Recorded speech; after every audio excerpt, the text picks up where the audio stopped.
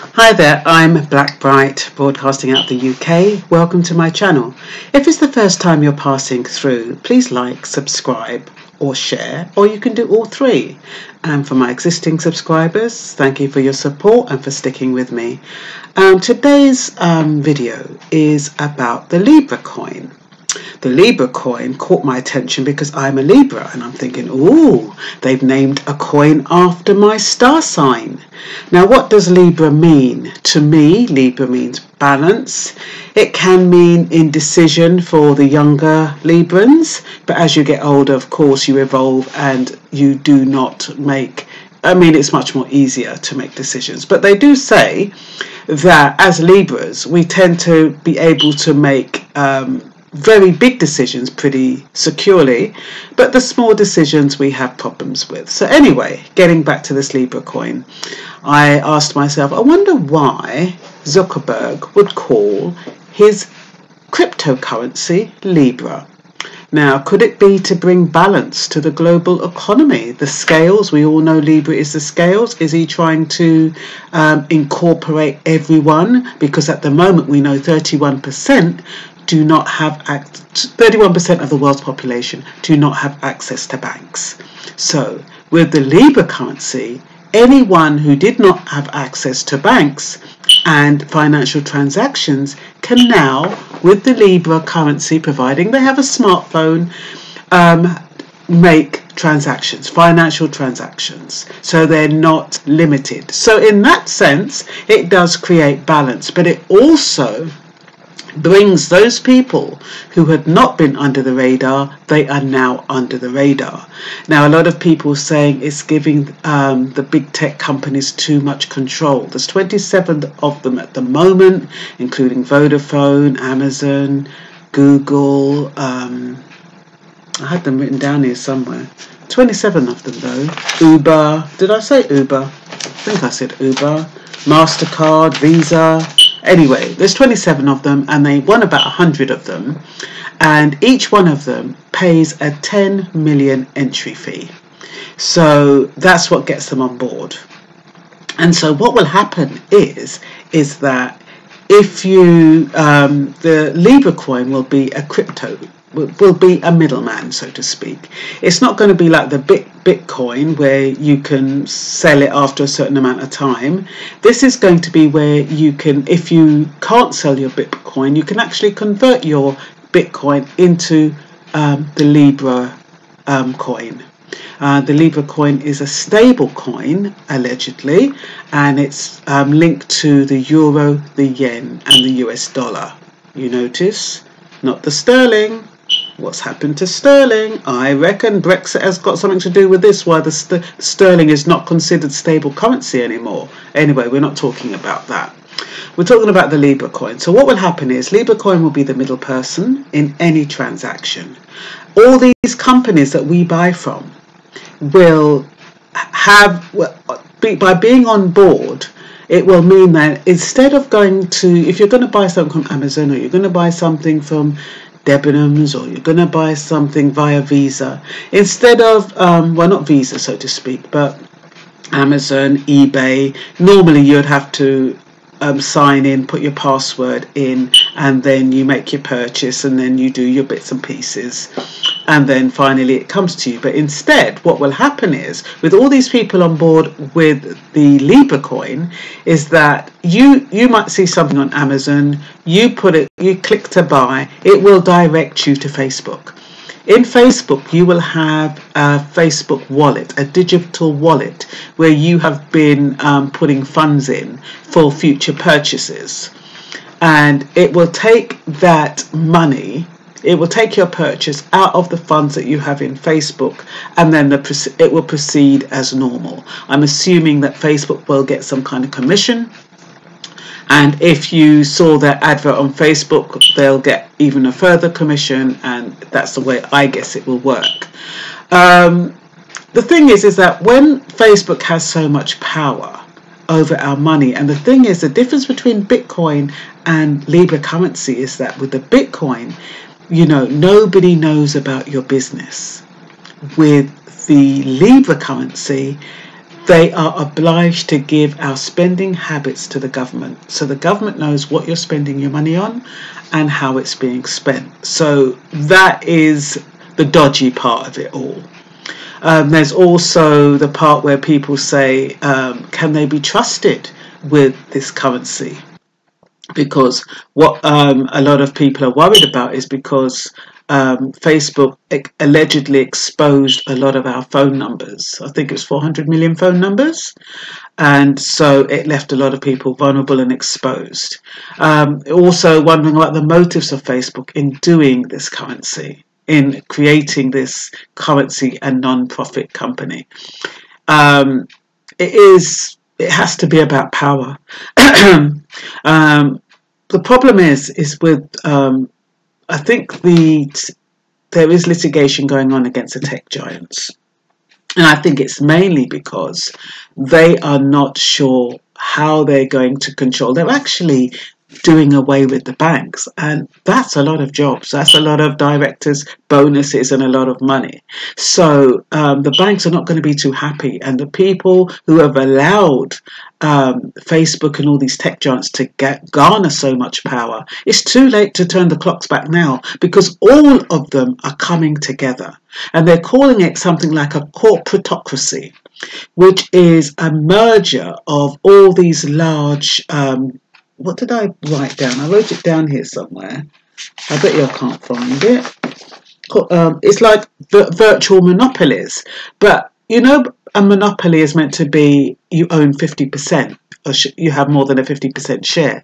Because these high-tech, they've kind of dispense themselves. They're kind of got all these little different tentacles and layers. You can't even call it a monopoly because it's all spread out and broken down into all these smaller monopolies. So they're going to have a hard time having a litigation against them. I don't know how they're going to do that. What was I going to... I wrote something down here somewhere. Let me just write down. Yeah. What I was going to say is that we've already been conditioned to use... like Apple Pay, is it Apple Pay? Amazon Pay, Apple Card, Google Wallet, and Twitch with YouTube. So we're already being conditioned to use these kind of payment platforms. So when Libra comes in, it's just going to be like a normal transition. People are just going to fall into it. The only thing that's a problem is that the power that Facebook has. Because remember, Facebook can ban you if you've said something that they don't like. We've got that guy Milo, what's his name? Milo Monopolis. Oh, where is his name? I don't want to get it wrong. Milo, yeah, Monopolis, and Louis Farrakhan. Those are two people that have been banned from Facebook. You can also be banned from a country from what you have been put in on social media. So can you imagine people like Louis Farrakhan and Milo Monopolis being banned from a setup that governs such a large and powerful commodity like the Libra coin? They will not be able to have access to buy stuff and use the banking system, and so they're going to be isolated and they could be forced into poverty. Well, will it really matter with regard to Louis Farrakhan? He is getting on a bit. But when you're thinking about people like us, the younger generation, is it a way of controlling our behaviour like China? Remember, they have social scoring. If you go into debt or whatever, you can't get a loan, you can't rent anywhere. So is this like another form of that? Will the Libra coin become social control, where we cannot say what we want to say on these social platforms? And if we do, we're going to be annihilated. We're going to be banned from accessing not only the currency, but also being able to buy from all of these organizations who's joined up with them. That's the scary part of it. So Libra coin, I'm not quite sure. On the one hand, it could be good for, underdeveloped countries or those people who have high inflation and their money isn't worth anything, because they can invest in the dollar and the yen and the euro. But for other people, You know, we are going to be made very vulnerable. We are going to be under control, even more control. We are going to be targeted for advertising because they're going to know what we spend our money on.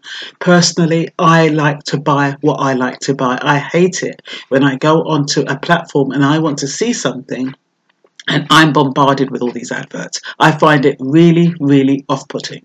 And when I go to my Google Mail and I see adverts at the top of my page that I keep deleting, and they'll say, oh, we're sorry you don't want this advert. We'll send you, we won't send you adverts like this anymore. And then they still keep sending them, and they want you to tell them why the advert isn't relevant. What bloody cheek! You're invading my private space, which is no longer private, it seems, and asking me what kind of adverts are relevant to me so you can target me, try to mind condition me to spend my money, and then you go on your merry way while you're gathering, you're filling your pockets full of gold, and you're draining mine, because that is what it's about. It's about draining our money and having what isn't really money anymore into digital currency that they want you to spend so that they can benefit. It's just like, I don't know. I really don't know. So I just wanted to cover those few things. Let me just make sure that I've said everything I wanted to say. There was quite a lot. I did a video before and I got some information wrong, so I had to do it all again. So this one is kind of a condensed version, because we do know that there is a litigation against the tech companies. I mean, with Facebook, I think they were being sued for exposing our numbers. YouTube was being sued for, you know, something to do with children's websites and invading children's privacy. Apple's being sued because they are inflating their prices because they have specialised. So there's a lot of stuff going on. But if they're all getting together, they're unbeatable. You know, unity is strength, they say. Is there anything else? I just wanted to make sure. I think I've covered most of it. Oh, I did want to just give you a little breakdown of how, you know, when I was talking about the monopoly and how they've broken out down into all these little tentacles. Okay, so we have Microsoft at the top, and we've got these tentacles going like that. Well, this is how I did it. And then we've got Microsoft, it's linked to LinkedIn, it's linked to Skype, it's linked to Nokia. And then Microsoft, a line down the middle, is linked to Verizon, it's linked to AOL, and it's linked to Yahoo, and it's linked to Flickr. And then Microsoft also branches off, and it's linked to Facebook. Facebook is linked to Apple. IBM is at the top of Facebook, and it's linked to Google. It's linked to Android. It's linked to YouTube. It's linked to Blogger, and it's linked to Gmail. And then Facebook is linked to WhatsApp, is linked to Instagram, is linked to Messenger, and it's linked to Amazon. So they can't call it a monopoly, even though they're all individual monopolies. This has been very well thought out in advance. And I think what's happened is only now, you know, the governments or the people at the top have realised what's happening. And it's too late. They've already allowed this to happen. So the banks are going to be out of a job. All the bankers, all the fat cats, they're going to be out of a job. And all we're going to have are these big tech companies who make life as convenient for us as possible. We have been conditioned, mind conditioned, to want convenience. Whatever's quick, whatever's easier. That's how we've been conditioned. Put your finger on your phone, you don't have to worry about passwords. You look into your phone, you don't have to worry about signing in. So we've been conditioned. You go to Amazon, pay now, buy now, you've got it. They've got systems where you can get it the next day. You've got systems where you can get it the same day. They conditioned us for speed, efficiency, and convenience. And it can't turn back the clock. So now we are all going to be under one umbrella with our little Libra coins, and some of us who have Bitcoins, and both of them have their value, both of them are useful, but, you know, money's going to go out of the window, and we're all going to be like, you know, that program, Stepford Wives, we're all going to be like little robots. doing everything like that, not using our brains and being conditioned to do what the system tells us to do. Time out. Bye.